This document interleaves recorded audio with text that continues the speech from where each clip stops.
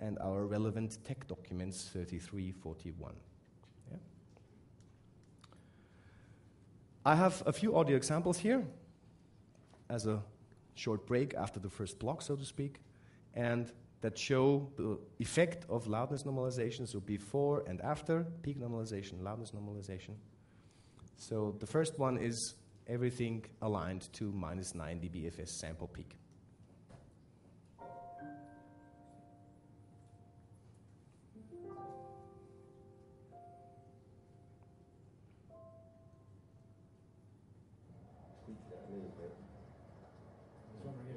Look where he's ended up on that downslope loose. He's got to just flip it across there and grow some breaks. Sta ferma.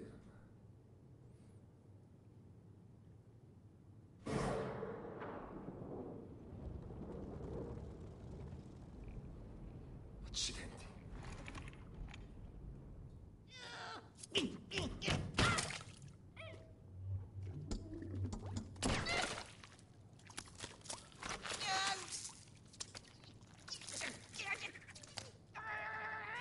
Heeft u daar wel eens bij stilgestaan? Nee? Wij wel.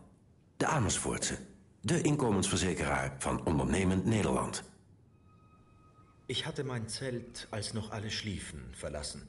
Nicht fern vom Lager fand ich, wonach wir suchten, die Oase. Yeah, those were examples from our EBU database we used for the gating. So you see levels all over the place, especially the commercial much too loud, because it's aligned to peaks. So now the same sequence aligned to loudness level of minus 23 with the gate.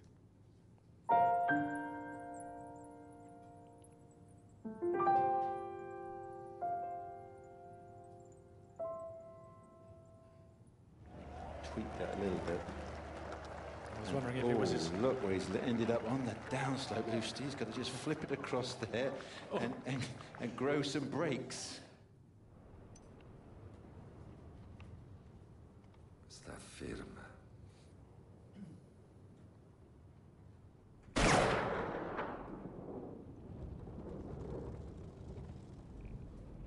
Accidenti.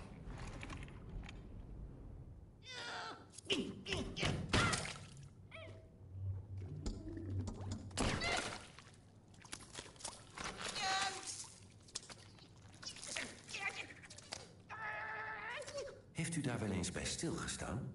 Nee? Wij wel. De Amersfoortse, de inkomensverzekeraar van ondernemend Nederland.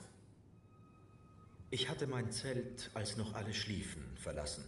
Nicht fern vom Lager fand ich, wonach wir suchten, die Oase.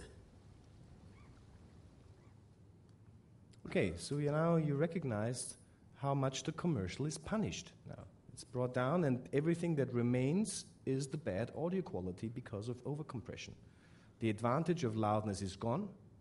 Everything that remains is the bad audio quality. So that is something that I think is one of the most fundamental effects of that. You're really almost forced to look at new ways to make your program interesting. Use dynamics, use less compression. And that's the good news also for the advertisement companies, because I know you will have the question, well, the advertisement companies, they rely on that they are really loud and at least as loud as all the other spots.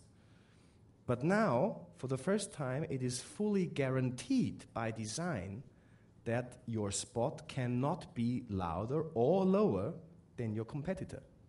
So you can get rid of the fear as an advertisement company that you're too low, because we will measure your loudness, and if you're too loud, we will bring you down.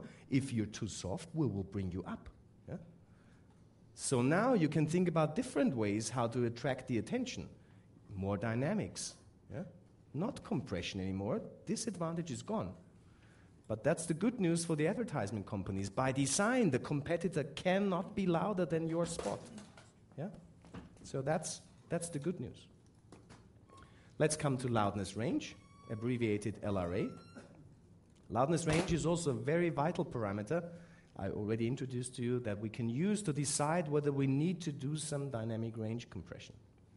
It's based on a statistical loudness distribution, so on statistical measures, The extremes are excluded. Why that? For instance, that a single gunshot cannot bias your measurement. You have a very low-level movie and you have one gunshot in the whole movie, and you would have to ensure that this one gunshot does not give you a wrong number for loudness range.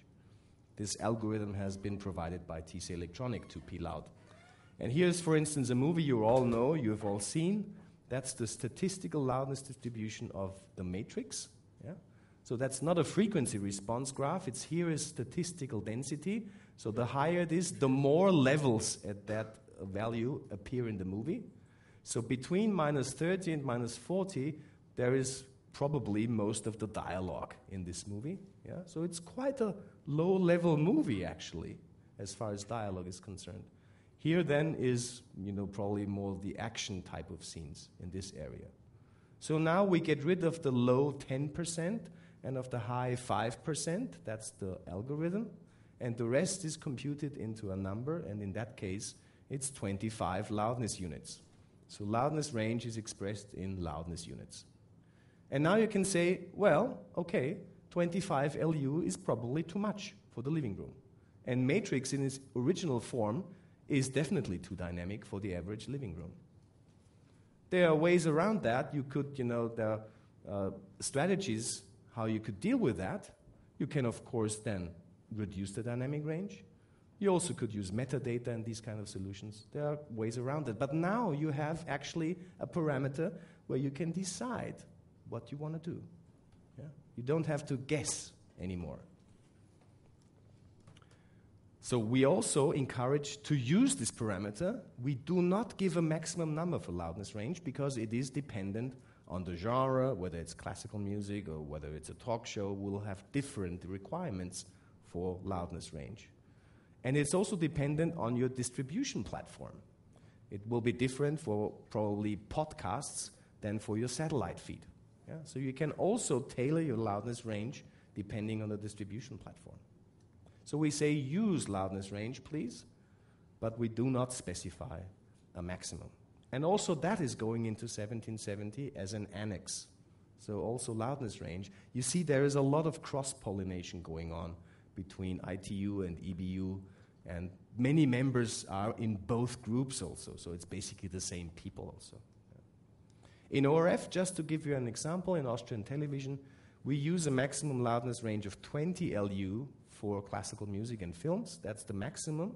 So since about, let's say, 1 year, we normalize every feature film to -23 and loudness range below 20 LU. We do that since a year, and that is highly successful, I have to say. If you talk about loudness range of today's programs, just think about that usually the dynamic range we use today in a digital world with this capability is less than the wax cylinder of Edison. The wax cylinder of Edison had more dynamic range than today's television programs on average. And I think that's a shame. That's a real shame. So we should come back to more dynamics. Yeah?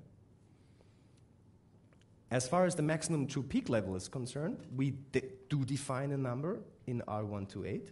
Yeah? You could say now that we can really measure the true peaks, we could go up to 0. But there is still a certain error possibility on the top, so we actually define -1 dB true peak as the maximum allowed true peak level for PCM in production.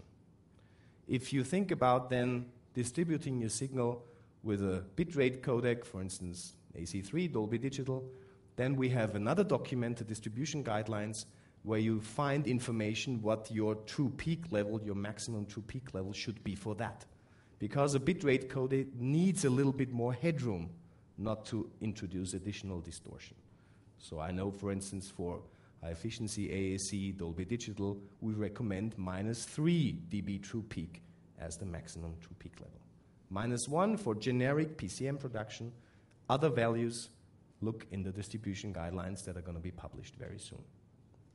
So, coming to metering, we have something called EBU mode, which defines a framework of parameters that should characterize a loudness meter which is appropriate for measuring loudness according to R1 to 8.